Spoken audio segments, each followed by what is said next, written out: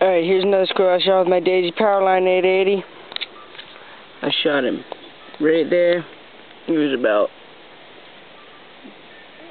20 feet up a tree.